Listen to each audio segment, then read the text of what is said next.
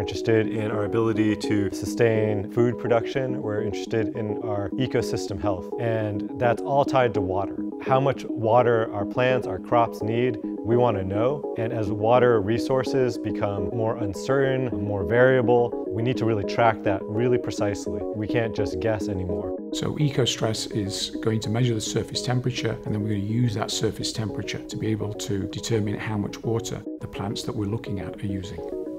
We'd like to show how we can use ECOSTRESS data to optimize agricultural water use.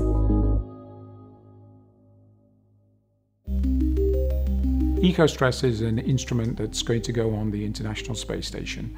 It stands for the Ecosystem Spaceborne Thermal Radiometer Experiment on Space Station. It focuses on how much water plants use all over the planet and how much water plants need, and if there's stress, water stress or heat stress that plants are facing.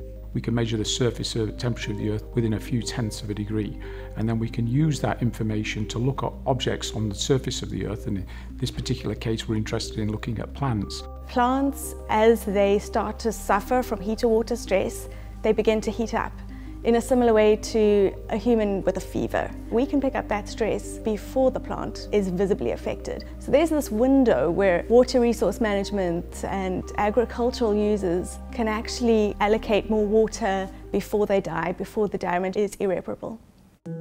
The space station is going to fly over at different times to be able to look at how the stress is changing through the day and allow us to characterize vegetation in ways that we've never been able to characterize it before.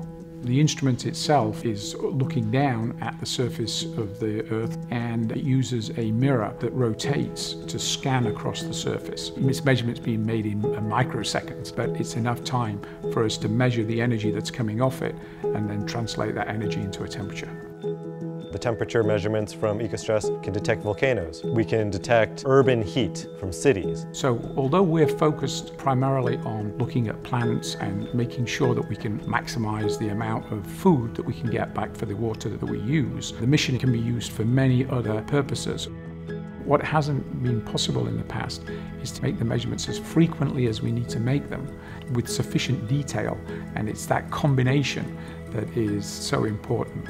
And really that's just a reflection of the improvements in technology. Our ability to sustain livelihoods, food production, ecosystems, and the health of the planet through ECOSTRESS data is invaluable.